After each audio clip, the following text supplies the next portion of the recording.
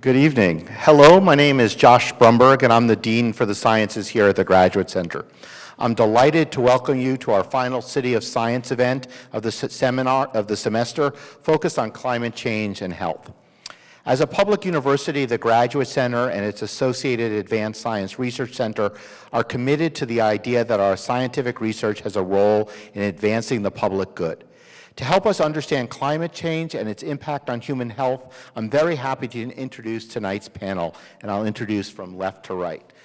To my immediate left is Dr. Hamid Norouzi, who is a professor in the Department of Construction Management and Civil Engineering at the New York City College of Technology, and a member of the PhD program in Earth and Environmental Sciences at the Graduate Center.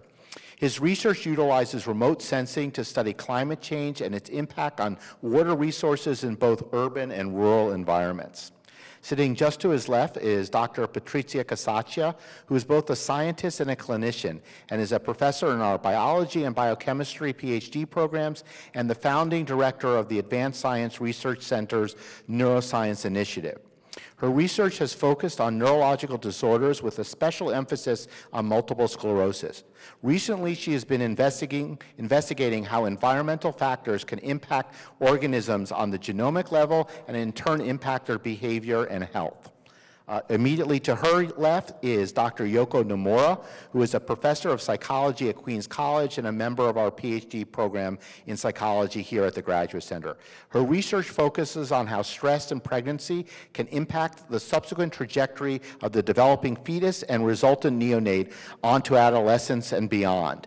And our final panelist is Dr. Reggie Blake, the Associate Provost and Dean of Curriculum and Research and a Professor of Physics at the New York City College of Technology and a member of our Earth and Environmental Sciences doctoral program here at the Graduate Center. His research uses remote sensing to model climate and its impact on urban environments. Finally, a few words on how tonight's event will unfold. I will lead our panelists in discussion, and towards the end of our time together, I will invite you to ask topical questions for our panel to respond to. And when we call on you, we'll bring a microphone over to you because we're also welcoming in our audience in the live stream, and they would also like to hear your questions.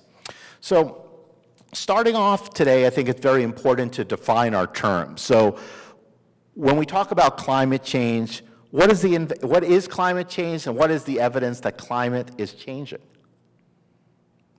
And to remind you guys to pick up your microphones. When they say actually the first defining actually the word climate, just analogy that they make, what is the difference between climate and weather? So they say that weather is your mood at the moment, but the climate is your personality. So that's the issue that our Earth, the only home that we have, is being through centuries and thousands of years have gone through actually changes. So that's a known fact that we had ice age and all those cycles in our Earth. But what we call and what we know as climate change nowadays is we're talking about the industrial and human-induced actually changes that we see that are rapidly or changing the way that that personality has been actually pretty constant for many centuries or thousands of years. So these are known facts that our Earth is 1 degree warmer than a decade ago. It is a known fact that the last decade was the warmest time that this planet has basically seen before. And there are many number of frequency of the extreme events that they were happening very rarely. They are getting actually more frequent. So the 1 degree, you may think that it's not a big deal. So 1 degree is okay. I can tolerate 1 degree increase in the temperature. But the problem is that the impact that it has in the severity and frequency of the extreme events that we have. So that's the issue that we are facing, and that's what we are actually see the evidence of. The climate change has been started, has been rapidly going in a wrong direction, at least in the last 40, 50 years. So I don't know how much time I can just go with that. No, that's great. I guess one question is, how are we monitoring it? So you say it's 1 degree warmer, it's the hottest decade that we've existed in. How do we know that? Reggie, you want to? Well, I wanted to just add something to what Hamid said prior. There's what we call natural variability versus climate change, and natural variability are the natural cycles that the Earth goes through that has nothing to do with mankind. So we've been through changes through ice ages, as Hamid said, and we're now in this warm period, and these are things that can occur naturally. Climate change, and more precisely anthropogenic climate change, has to do with the things that we as human beings are doing to accelerate the warming. And so typically when we study climate change, we're looking more at human-induced climate change and how we have changed the climate by increasing the concentration of greenhouse gases in the atmosphere.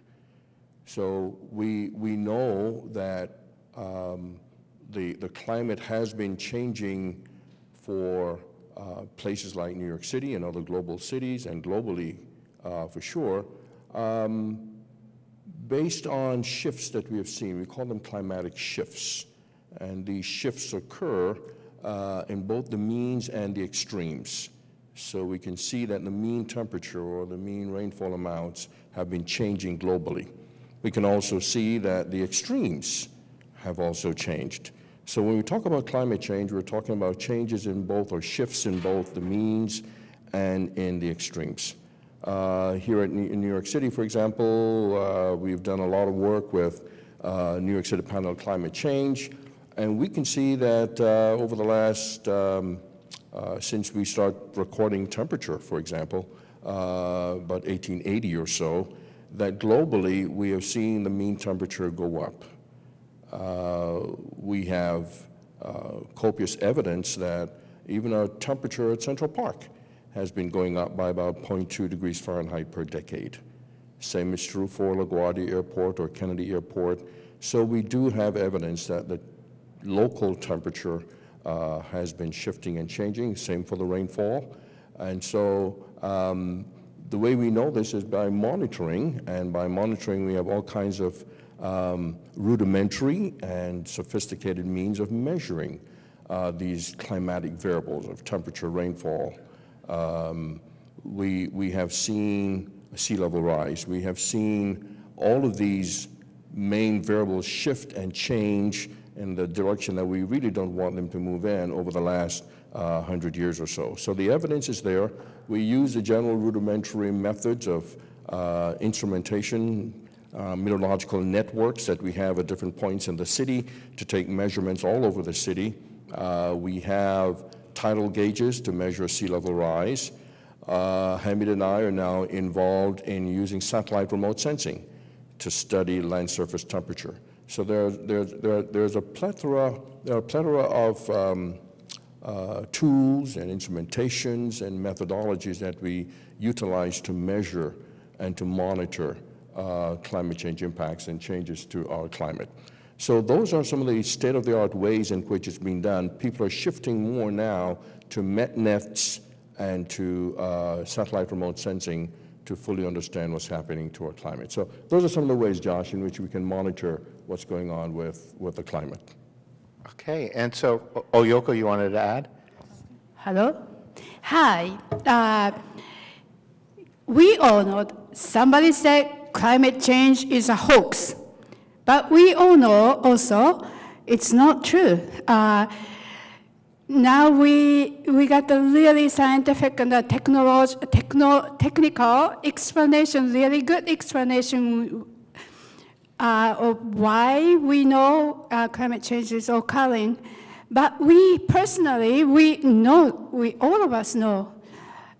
For example, last winter, how many times we have snow days? Last winter, when I see the snow coming down, I got excited. I thought, oh my God, it's snow. I was really, I don't see the mountains of snows in New York City anymore. And I went in summer, I went to eat oysters. There is no oysters available because sea surface, level of the sea is going up, so is temperature. So the raising the temperature in the sea is cooking oysters. Therefore, we have an oyster shortage, and oysters cannot reproduce, cannot have babies. And therefore, we ended up not having oysters. So that is just one example. We feel it. We know climate change is happening. So just to quickly add there, Josh, if I may quickly, we've also seen an increase in forest fires. You've seen the news, and forest fires increase. We've seen more intense hurricanes occurring and more major hurricanes. These are hurricanes above Category 3. More of those are occurring each hurricane season.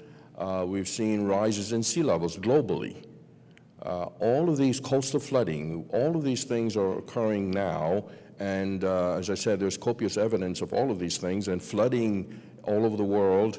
The monsoons in Pakistan and Bangladesh, they have been intensified, and so the evidence of climate change is really everywhere. Anyone, non-scientist, can tell that something is happening to our climate. And so when Yoko says this is not a hoax, well, even grandma can tell you that. She doesn't have to be a scientist, but just observing that the cold temperatures in the wintertime have been much warmer, or during the wintertime we don't have the temperatures being so extremely cold anymore. So there are many indicators that we can use to tell that something is shifting in the climate regime. So I want to pull on two threads there. You know, first Yoko said we're cooking the oysters, and maybe Patrizia can show us the link between, you know, changing a few degrees temperature and how that's impacting the health of humans or impacting other living organisms. So I think that in terms of human health, right, we can start distinguishing different factors. There is the air, there is the water, there is the soil. And then there are urban areas with a certain composition of the air, and there are rural areas with different composition of the air. So you can imagine or envision the effect of the climate change on health as dependent on multiple factors, right? So let's say in the city, since we are in the city, there is pollution in the streets, right? There is clear pollution. The heat is going to affect the composition and the level of aggregation of the particles. Similarly, in the water, Yoko referred to the oysters, but similarly, if you think, rising temperature increase the growth of certain bacteria in the water, of certain algae in the water that can have toxic effects. So which organs are then affected? Well, in this case, and maybe we'll discuss even later, there is more of a physical aspect of the effect of climate change on health, which is related to what we can call the contact organs. If you think of the air and the air particles, your contact organ is going to be the lung.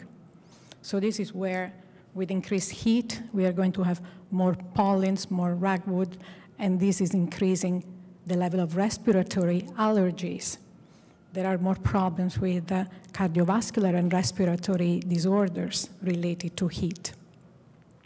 On the other hand, if you think of the effect of water, which could be warming of the water, but you can also think every time there is a hurricane, there is heavy contamination of water with sewage spillage. This creates issues, right, in terms of the digestive tracts, because that's where the water and the food is going to enter. And you can also think water and kidney diseases. So there are a lot of organs whose susceptibility is related to the type of the effect that the climate has on the specific composition of air, soil, and water. And then, and I'm sure we'll discuss later, there are indirect effects which are related to the consequences of climate change. Let's say you have a wildfire, you have a hurricane, you have to leave your home. You have to leave, so communities are disrupted. There is a personal loss, right, of critical things, I mean, of your fortune, right? But there is also a huge disruption of communities. And this induces what are called indirect effects of climate change that are mostly related to psychological distress and several other possibilities in this case. One last thing I wanted to mention is until now this was the classification, right?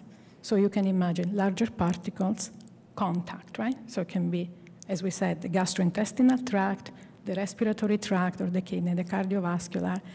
And the brain was always considered a privileged organ because it was not in contact. There are a lot of filters between the blood and the brain. But with technology, we are using more and more, microplastics, nanoparticles that are from the socks, to the chocolate, to the cosmetics that we use. Those small, tiny particles that are also contaminating our environment can filter through those, they can pass through those filters. And therefore, on top of the climate change, we have to look at the effect that all this industrialization is creating, where we then arrive to a level of increasing neuroinflammation, so that it's not just a psychological distress, but also a neurological effect on the brain itself. Yeah, I want to follow up one of the things Patrizia said, and this also something that Reggie said is, it's Manhattan, location, location, location. So how is the impact of climate change uniform depending upon where you live, or does it vary by urban to suburban to rural, or is it even at a more micro level than that? Anyone? Yeah. As far as human concerned, obviously where most people live and population exists, that's the part that they will be more affected. But especially coastal areas are the ones that are more affected because they are exposed to variety of type of extreme events. There could be actually a hurricane, flooding, as well as heat waves. So those are actually the type of various types of, because of the geographic location of the land and the ocean and the vegetation, the lower actually elevation level that they have, they are more exposed to sea level rise, more flooding, and so that's in terms of a geographical location. It affects everyone, the whole planet. If you are in the Amazon, we see that climate change impacts them, the biodiversity of the habitat that they are there. But as far as, again, the location, it's everywhere, but as far as people in highly populated areas, cities, coastal areas are the ones that are most vulnerable. And if they are certain demographic also, basically, in terms of economic level or the access to resources, they might be even have to face more consequences when it comes to climate change. And what would be those consequences? I think, Reggie, you've done some work about how different communities are impacted by climate change. Sure, and if I just follow up on something Hamid said, if one takes a temperature transect, if you will, from a rural area through an urban area and get back to a rural area, then you'll see that there's a spike in temperature as you go over the urban area. And that's what we call the urban heat island effect. So if you're living in an urban area, the materials that make up the urban area have a strong heat storage capacity. So they hold on to the heat, the concrete and the asphalt. They will hold on to the heat a much longer than if you're in a rural area where you don't have those types of materials. So places in the city are much warmer than places that are in rural areas. So if you take a transect from, I don't know, Long Island all the way up through Westchester, passing through Manhattan, you'll find a spike in temperature over Manhattan, simply because of the storage heat capacity of the materials that are in cities. And so folks who live in the city will therefore go through this warmer microclimate than folks who are outside of the city. And your question, Josh, was about? Are there, like within the city, is it uniform, or are certain, you know, Hamid just made the point that access to resources also will affect the impact on different communities? Absolutely true. Hamid and I, we do some work in an underserved neighborhood in Brooklyn called Bedford-Stuyvesant. And it is very clear from the work we've done for the last almost a decade now that people in underserved neighborhoods suffer more of the consequences of, adverse consequences of climate change. Because they have, well, Bed-Stuy is changing now, but prior to the gentrification that's going on now, the lack of green space, for example. And so with lack of green space, then you'll find heat, more of the sensible heat is being trapped, and so those places were much warmer. We do work with satellite and ground-based remote sensing, looking at land surface temperature, and you can see spikes, hot spots in the poor neighborhoods because of a lack of green spaces. There's a lack of cooling centers in these poorer neighborhoods. And so people who live in these areas are certainly more prone to heat stress. Whenever heat waves occur, they're more susceptible to illness and death. And so there is really a social environmental justice component to climate change that needs to be investigated. And the people who are most vulnerable are the ones who are black and brown. And those are the facts, and we can show that. It's easy to see that in the poorer neighborhoods, that's where the impacts are mostly being felt. So a lack of green spaces, lack of cooling centers, a lack of awareness even. And so there's an educational component that's needed in these areas. And I think if the city is really serious about ameliorating climate change or the impacts thereof, then they need to spend some time looking at what's going on in underserved neighborhoods. And if you ask me, they have not done a good job thus far. Yeah. In addition to that, in addition to lack of green space, if you can imagine, there is a good park with a bunch of trees. Everybody, children, old people, all of us are likely to go to the park in the evening and hang out and enjoy our, each other's company.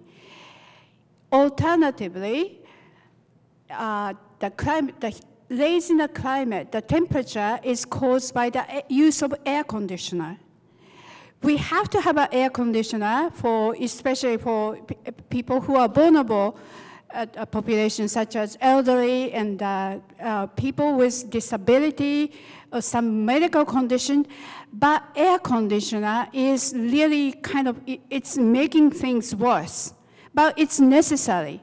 But imagine if you have a place in a neighborhood with a bunch of trees and having water fountains, and we used to go take our children to Hippo Park. Hippo Park is famous in the west side, which has a bunch of hippopotamus, and hippopotamus shoot their waters, and it's really fun to run around and everybody come together, and that kind of thing is lacking in a poor neighborhood. And we really have to come together to just really try to find a way to just act collectively, because it's not time for us to just focus on our individual need. We have to protect our earth, and we have to protect us together. So the other thing, Yoko, before you put your mic down, Hamid said the other communities that were as vulnerable were the coastal communities. And you've done some work, and the other thing that he mentioned is that we're seeing more severe weather, typhoons, hurricanes, storms that are impacting the coastal communities. Patrizia made the point that, you know, there's a disruption and they have to move, but maybe you could share with us a little bit about your findings that the pregnant mothers who moved, there was additional impacts. I have a study, longitudinal study, comparing children who are conceived during Superstorm Sandy versus children who are born already or conceived after the Superstorm Sandy. When I studied the experiment, this is a human experiment, and taking advantage of the unfortunate event, natural disaster, Superstorm Sandy. I didn't really expect to see drastic differences between the two groups. It's not only mothers. Mothers, you know, of course, we care for maternal health. Mother's Day is coming up this weekend. Congratulations to mothers. But also children who are born, who are pregnant, who are in tummy, mother's tummy during Superstorm Sandy, are likely to be more reactive, meaning they are less able to control their emotions. And as some of you probably know, the emotion regulation, that part of the brain which controls the emotion regulation, also control our cardiovascular function, our body regulation. So Patrizia mentioned respiratory illness, or I don't know if you said diabetes and all that, but all those illness is at the Superstorm Sandy. We don't really know what part of Superstorm Sandy which are causing the differences, but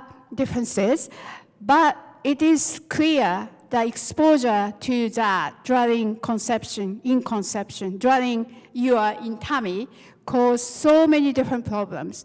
And in addition to that, I recently, inspired by our colleagues sitting here, I started looking at the temperature when you are in tummy, just like my oyster example.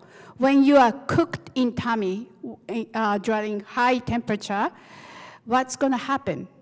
I have been looking at just only maternal consequences, but what I see is mothers who are pregnant during hot months, June, July, August, are more likely to have a gestational diabetes, preeclampsia. They are more likely to have an infection. They have all those, those prevalent medical conditions. And why it's bad for the mothers, but what's really is important is those medical condition during pregnancy is going to be passed on to the offspring. Not in a medical condition by itself, but in a way, in their ability to control their emotion, regulate their emotion, which means more psychiatric problems and neurobiological problems and all that. And if I'm going to, if nobody stopped me, I'm going to keep going, so I'm going to stop myself. All right. Thank you, Yoko. But picking up on that transgenerational effect, so the developing fetus is experiencing some impacts. And Patrizia, could you kind of postulate a little bit about how that is impacting the developing fetus as it's growing inside the mother's tummy? So one part of my lab works on the molecular effect of environmental signals on the DNA. So we all have DNA, we're all humans, we share the same DNA, but we look different, we are different, we behave differently, right? And all the cells of our body have the same DNA, but some cells are blood cells, some cells are hair, some cells are skin, right? How does that happen? It happens because there is a process that's called epigenetic regulation that allows certain genes to be expressed, other genes not to be expressed. And what has become clear is that these processes are regulated both by chemical stimuli and by physical stimuli, so that you can have certain stimuli that are allowing certain genes to go up and certain genes to go down. And in the study, for instance, that we did with Yoko, we could see Yoko was able to retrieve the placenta from mothers who gave birth during Superstorm Sandy versus mother that gave birth at another time. And what we could see is that if we look at some epigenetic changes in this placental sample, they're present. Now, as Yoko said, we don't know what caused those changes, but there are changes. So clearly, the placenta of a mother who experienced Superstorm Sandy was different than the placenta of a mother that did not experience it. What are the consequences on the children? We cannot predict from a transgenerational perspective on the DNA, but for instance, Yoko could show that the children whose placenta had changes, they had certain behavioral differences. Perhaps they were more agitated, they were less cuddly, right, than others. And so this is just as an example. And then again, if I can continue more later if you... No, please go ahead. So if you think of the concept of epigenetic, started with the idea of famine. So there was this period during the Second World War in Europe where, you know, the Nazis were stopping the trains to go and provide food. And there were a lot of mothers who were pregnant who could not get food. So the babies in the uterus of these mothers experienced famine. I mean, these were women who could not eat for days and days, right? As a result, the baby DNA smartly said, I have to make sure that I get as much nutrient from the whatever little food I can get. And so the DNA got epigenetically modified so that those children could extract as much nutrient from the little food that they had as possible. The war ended, the babies were born, now are, you know, a little bit older perhaps than me, but overall, you know, it's our generation where now food is no longer scarce. The result has been that there is an increase in obesity and diabetes because the DNA still has the memory of what happened decades ago. And this is just one example of how transgenerational an experience that you could have in one moment can be transmitted and then have long-term consequences. Reggie, please. I just wanted to ask my fellow panelists here a question, if I could. Is that allowed, Josh, or not? Go right ahead. Because I was just wondering, I mean, Superstorm Sandy occurred in 2012, about 11 years ago.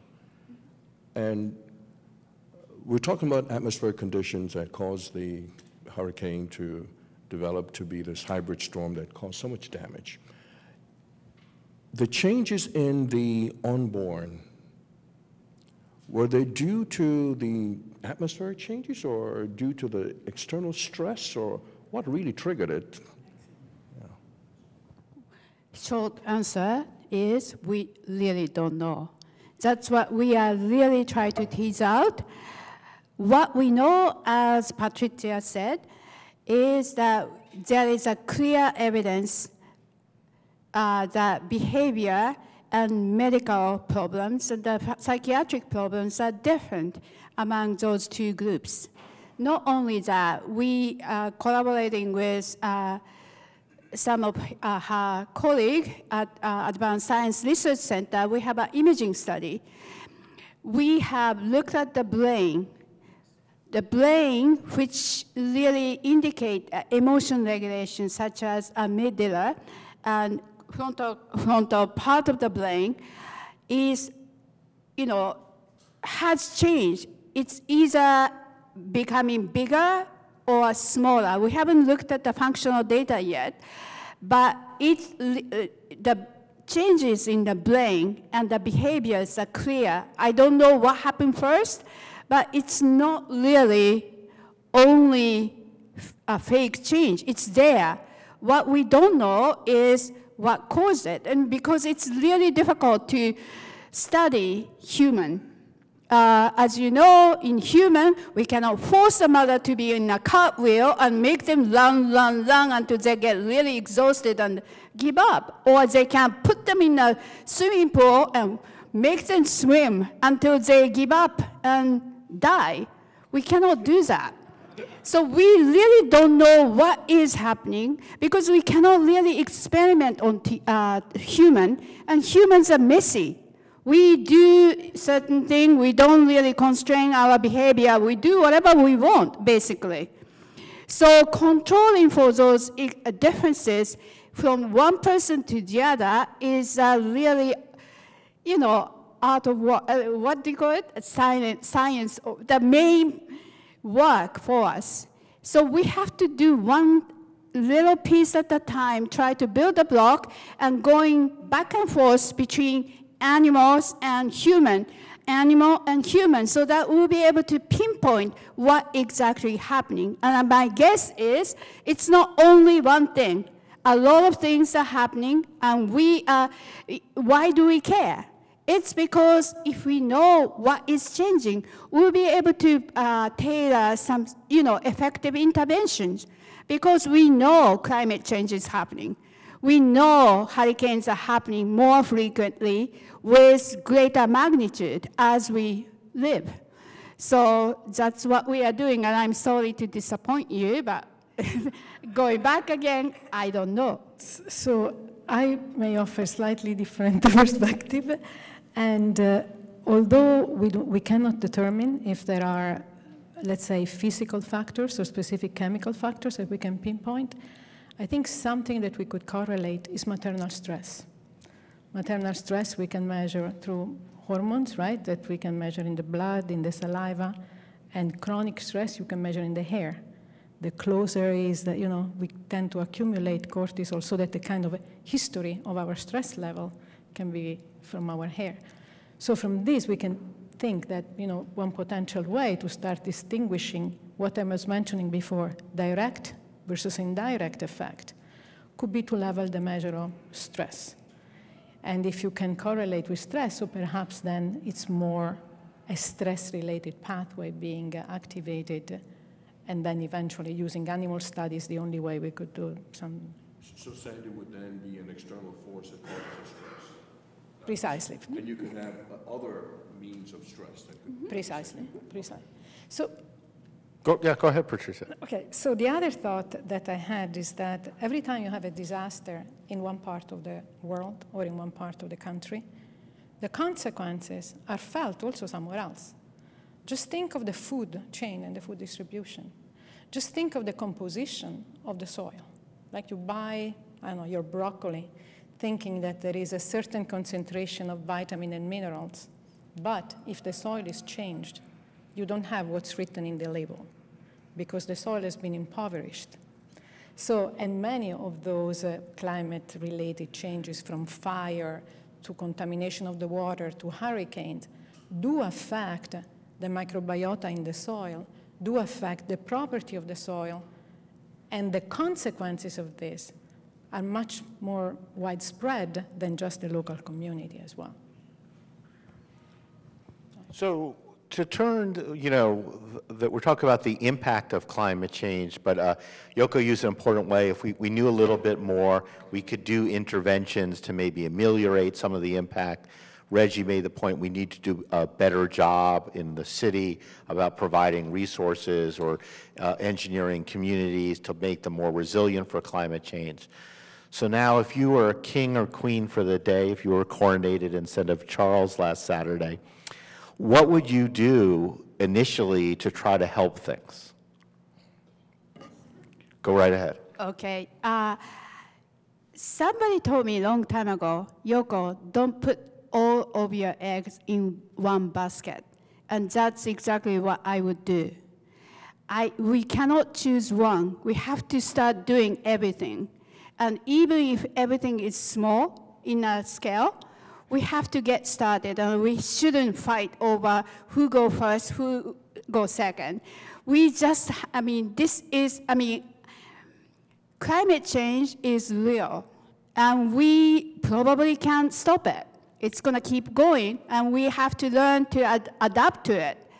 But we really have to really find a way to just get started and make that, plant seed everywhere and, keep on going and passing on the idea to everybody.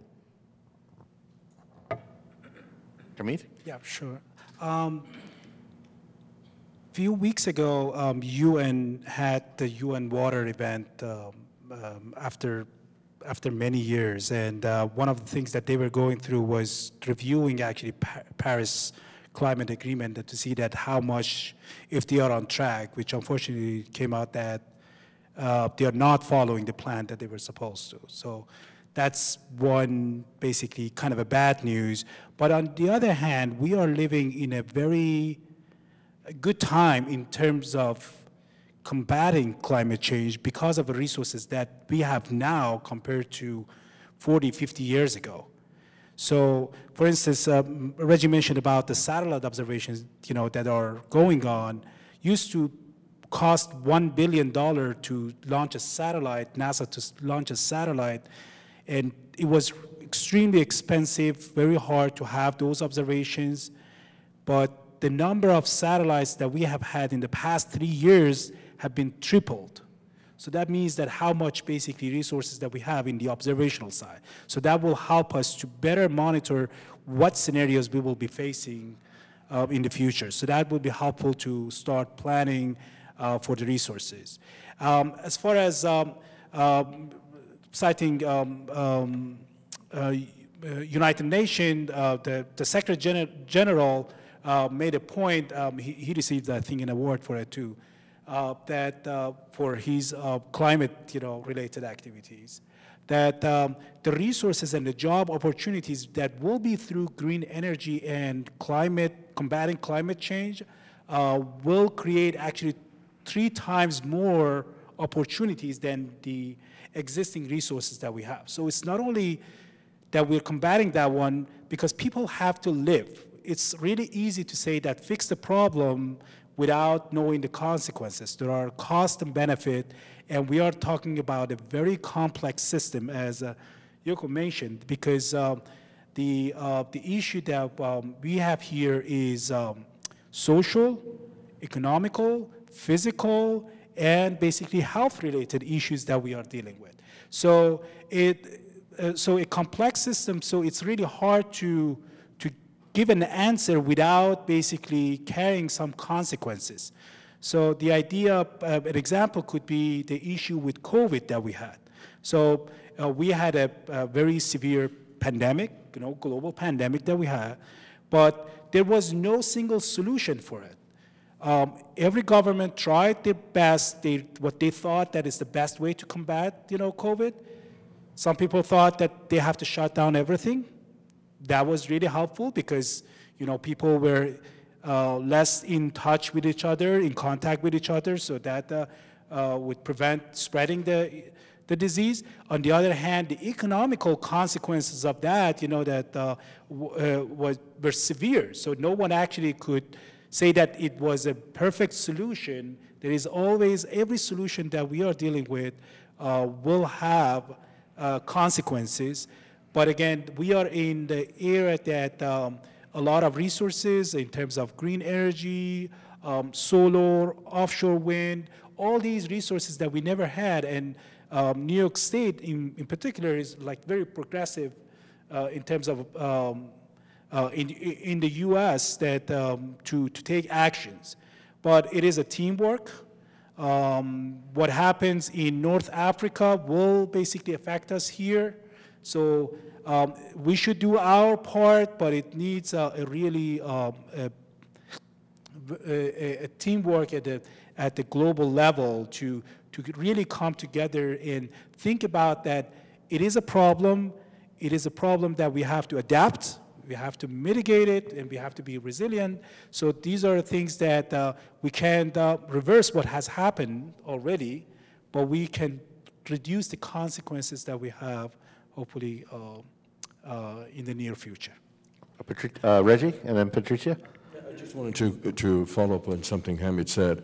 One of the take-home messages that we have given in our NPCC study, we've done 3, and a 4th one is on the way, but the take-home message has been adaptation and mitigation must be done and be done simultaneously.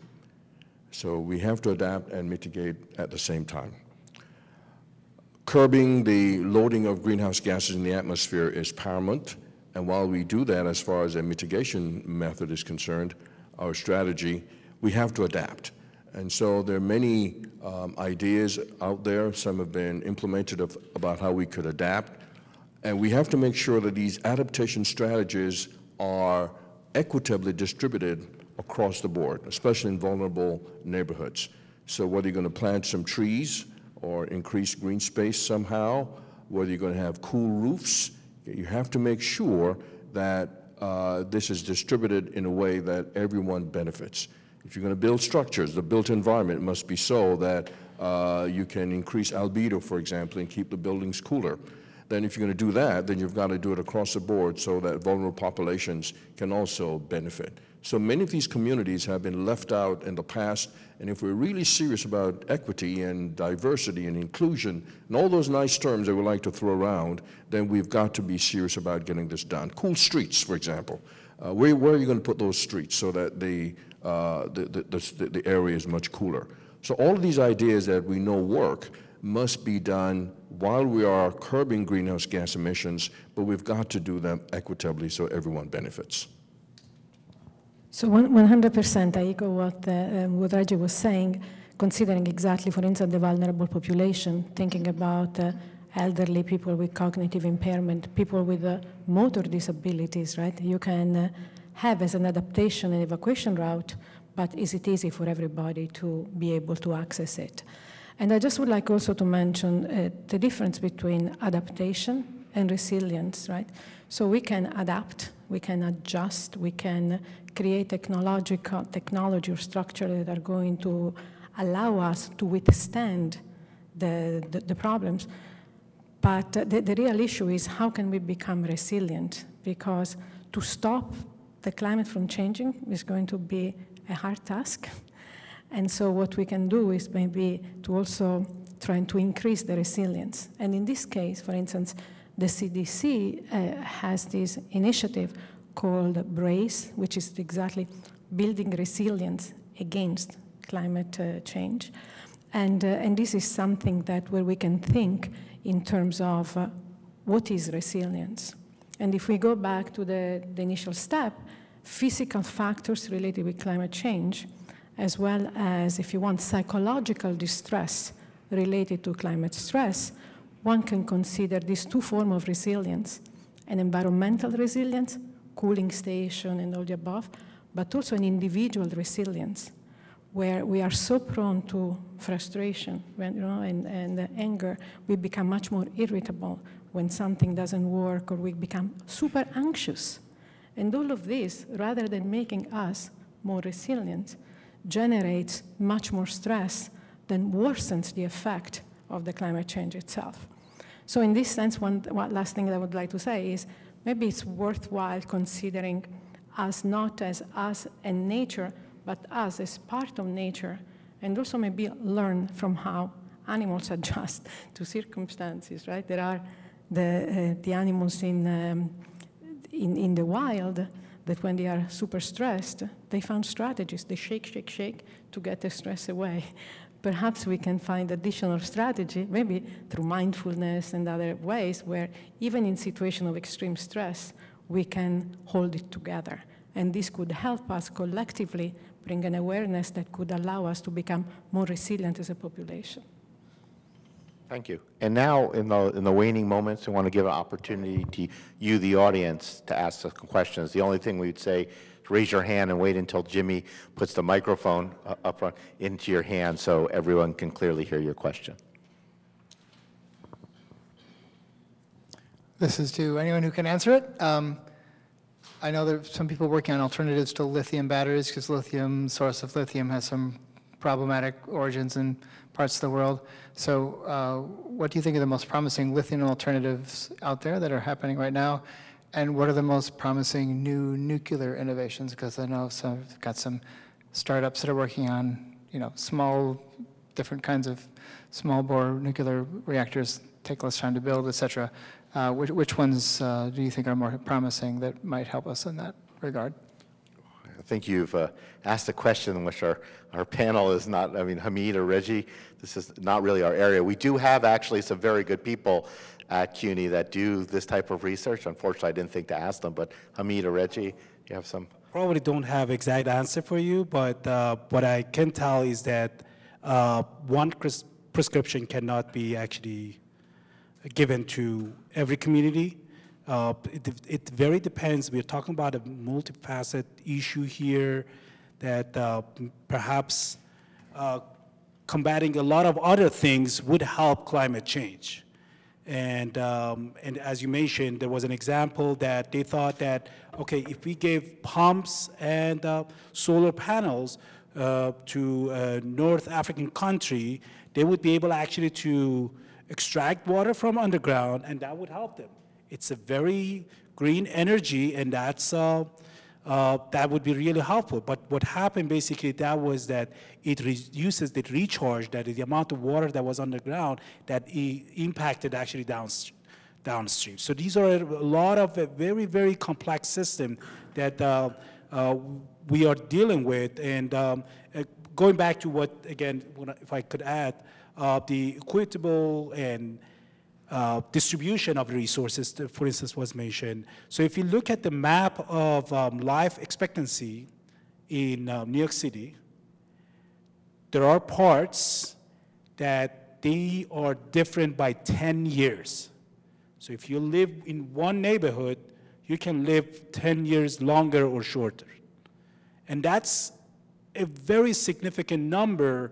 Usually numbers change by like months between the regions. And we are talking about a city in a very kind of advanced country, biggest city in the US, and we have that much deviation in terms of resources. And when you look at the maps at the zip code level, there are parts that are much shorter life expectancy. And then if you look at the same map as, for instance, AC distribution, or how many households they have ACs at home. And you could see that there are parts that are almost 99% of the houses or the apartments have them, but there are regions that number is up to 70. And again, if you look at the maps of that location that are more exposed to heat, unfortunately those are the regions that are facing more heat, less resources, and basically the consequences, which could be actually about their life expectancy. So maybe one of the solutions, it may not be a direct solution for mitigation of the effect, it could be actually dealing with other social, economical, and other basically issues. So it's a very, again, complex system that we are thinking we are actually dealing with, and that requires everyone on the table. It's not a scientist or a policymaker, necessarily. If you enhance the education, that might be, something that would be helpful to combat climate change. So, thank you. Over here.